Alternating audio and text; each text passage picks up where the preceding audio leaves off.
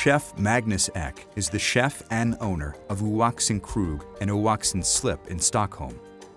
Over the past 5 years, Oaxen Krog has been named one of the world's top 50 restaurants by Restaurant Magazine. Chef Magnus Ek's cooking relies heavily on wild plants and ingredients from local farms. In this demonstration, Chef Ek shows us some wild herbs he has foraged. Here's some of the stuff we pick ourselves and some we buy. Almost everything here is not farmed, it's just grown widely.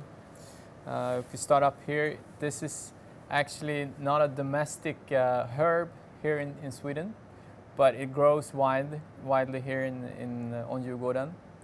It's Spanish chervil. It has a very anise flavor to it. Here is some wild pea. We use it like pea sprouts. It's also now and maybe a couple of weeks more you can pick it. After that it gets too woody and too much texture to it. It's hard to eat. Here's some wild sorrel, who also grow in abundance here on Djurgården. Bishop weed, the bishop weed, who is like a cabbage, tastes cabbage. Here's the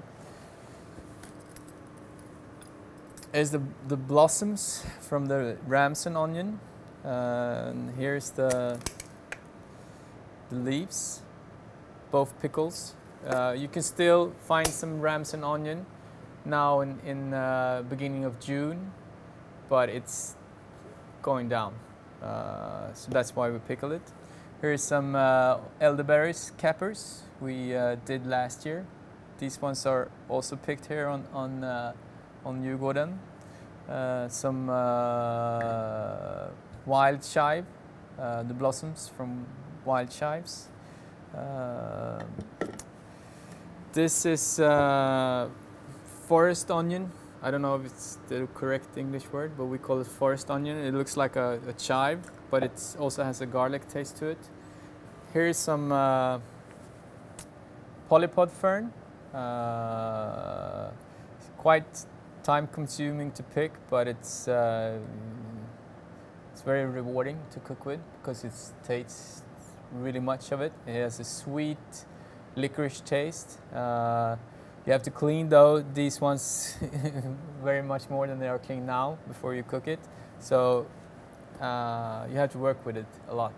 This we use in a dessert. We make like a syrup of it, and we mix it with finely chopped Spanish chervil.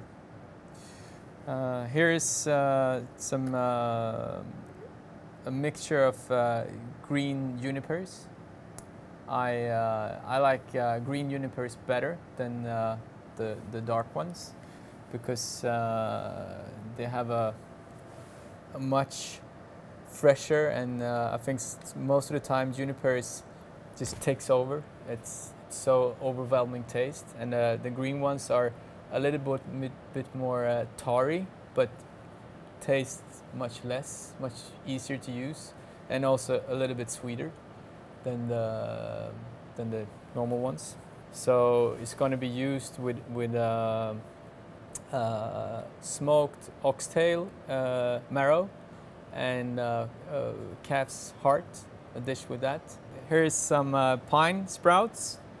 These ones are maybe picked up a little bit late. They're starting to get hard, and you can still eat it, but this we're gonna mix to a puree and use.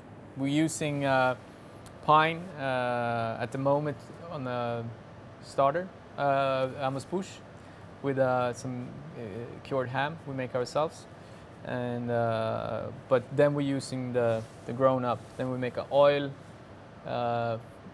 with the pine sprouts. What we call this, the pikes, the nails, and making oil of that and preserving mushroom in it, who we serve with the ham. And we also have some finely minced pine needles, I think it's called. Chef Ek prepares a dish from Oaxen Krog's new menu: Scandinavian oyster with kohlrabi noodles, seared lettuce, quinoa chips, and wild herbs. So here's the oyster. Start up with open the oyster.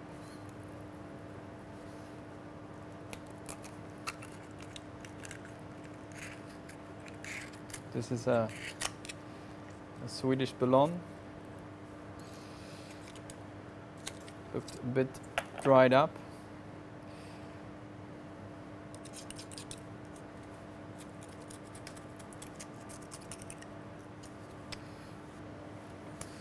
And here I have some just cooked ordinary lettuce. We cook it first in really salty water, so it won't turn gray. The salt makes it stay green, even if it's cooked. In the two pans here, I have a curd of field milk. Field milk is it's like a yogurt. In here is egg white, field milk, and butter. We cook and then mix together. In the second pot, I have some kohlrabi, who is just cut up in small pieces, and we cook it in the whey from the field milk and add some butter to it. So it's almost a bit like a beurre blanche style, but with the whey from the field milk instead.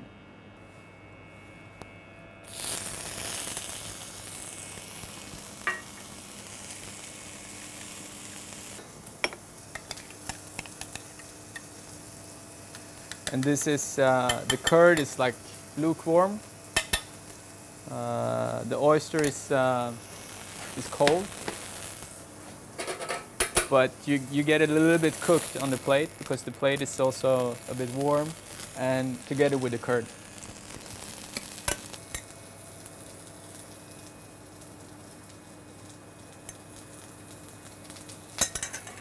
Normally I do this on the grill, because you get more flavor from a lettuce doesn't taste so much, but if you do it over charcoal grill, it will taste a little bit more.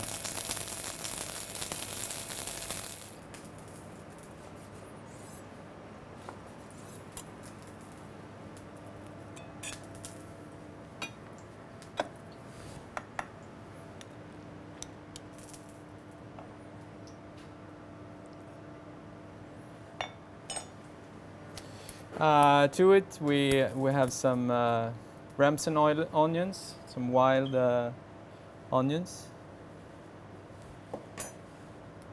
pickled. We pickled it in etic, sugar, and salt. Here's some bishop weed. I just found out what its name in English was. Some wild peas and dog violets.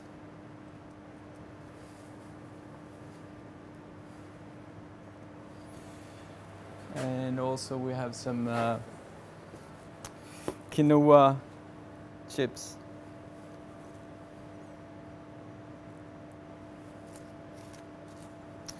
So, and here's the dish.